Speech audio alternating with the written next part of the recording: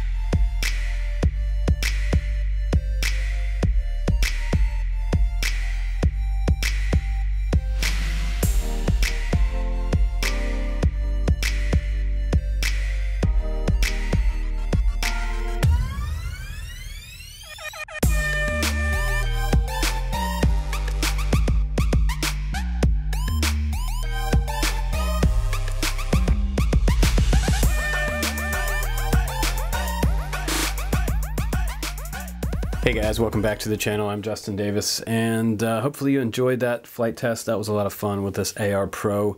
It is pretty nimble, and one of the reasons it's so super nimble is because of the power system on here. We got 1104 7500 kV motors, and the rates were turned up really high on this out of the box. In Betaflight, I was looking at 85, 80, and like 75 on the rates for the stick sensitivity on the radio. So it's super high. So you might want to dial those back to about 70 to 75, and then it'll fly a lot smoother. So if you look at the side of the box, they do give you quite a few different choices for receiver setups on this ARFUN Pro. It's cool because you can get the P&P, which is plug and play. That comes without the receiver. So if you have one of these radios that's not listed here, FlySky, FrSky, or Spectrum radio, if you do Futaba, you could get the P&P and put your own micro receiver on here. So that's pretty cool. You can also run it PPM or S-Bus protocols. I have the BNF, the Bind and Fly FrSky D8 mode, and that just turns on the inside of the radio. You turn on D8 mode and hold down the bind button. It's pretty simple to bind it up. Have it bound up within about 5 seconds. Also, Spectrum guys aren't left out in the cold because you have DSMX and two different FlySky protocols. This is the AFH-DS2A and the standard AFH-DS version. So the whole takeoff weight on this quad is under 100 grams. For the quad itself is actually 56 grams, and the battery that comes along with it, it's a 2S 500 milliamp, 7.4 volt, and it's 30C. So that's not bad. I was getting like 4-minute flight times with this, and it is branded Aurora RC, the same brand that this particular quad is. But you know, 4 minutes is not too bad. This battery itself weighs 29.8 grams. Now they do give you a little receiver configuration card, and this is pretty cool because it shows you for how to hook up your tabs in your ports menu. If you're going to use a PPM receiver, you want to set it up like this. You don't have to have any of these serial RX checked. And down at the bottom, this shows you DSM2, DSMX, S-Bus, and I-Bus there. And it shows you which tabs to have checked to set it up to get receiver channels working inside Betaflight. That's pretty nice that they do that, because some of these other quads you kind of had to sit here and fiddle around and figure out which UART had to be active and then which serial RX had to be active, and a lot of times they're different on each board. Now, what I thought was cool about this quad is the fact that it does come with a buzzer and LEDs on the back. Now, my only beef with this, and this is a great review because I get to show you guys these things. If you decide to buy this one, I was out of the field flying it and mine started falling off, mainly because it shifted a little bit and then it got hit by a prop. And I just had to rip the whole thing off there, mainly because I couldn't continue my flight test with this in the way. So what you want to do is you want to take a little tiny piece of VHB and put underneath here, and you don't have to disconnect these wires on the back. Just go ahead and sit it back down and make sure it's nice and snug and not touching your props back here.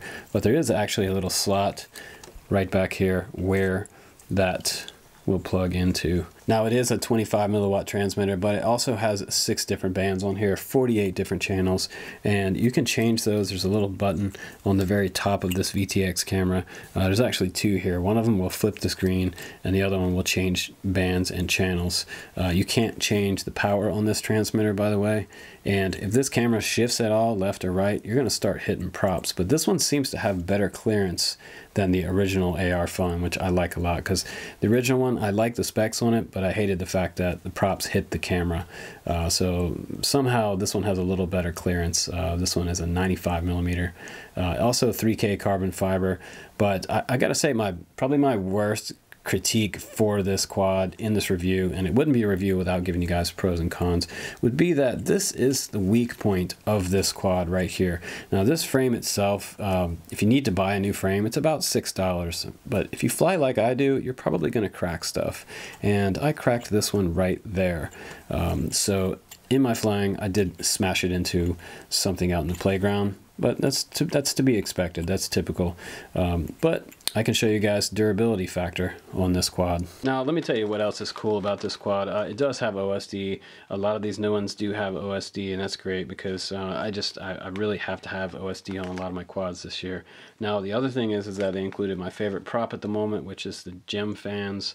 Those are the 2035 props, and I got 3 different colors here. I've got this sort of purple, blue, and clear.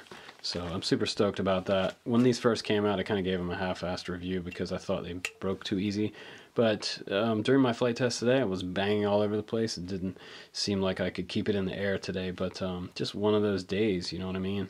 But the props held, even after this one arm bent and cracked on me. The props did not break. They twist all over the place, and you can just twist them back. So these are awesome props. And if you want to, you can run this little guy on 3S, because these ESCs inside here are BL Heli 20 amp ESCs, so plenty of power on this little guy. I look forward to making this repair on this one and getting this one back in the air as soon as possible, and doing a little 3S with this little ARFUN Pro. But moving in the right direction, and what I would suggest to you guys is maybe use prop guards on this. I have another one sitting over here. This one was the original ARFUN, and because of that weak point, I always run prop guards on it now. And these are the King Kong prop guards, and one of the reasons that I do that is because when it crashes, it takes the brunt of the force off of the arm and puts it out here on the prop guard. So as you can see already, I've broken this pair right here. So this broke instead of the frame breaking. So that's what I would suggest. And these are the King Kong 90 GT props. But for this one, you might need 95 GT larger style props to accommodate that frame. Because this frame is, I believe, should be a little bigger than the original ARFUN. I think the original AR was a 90, I believe. This one was. But anyway, that's about it for our review of the ARFUN 90 Pro. A 95 Pro. I think it's a good quad. Just keep it away from the playground equipment and you should be just fine.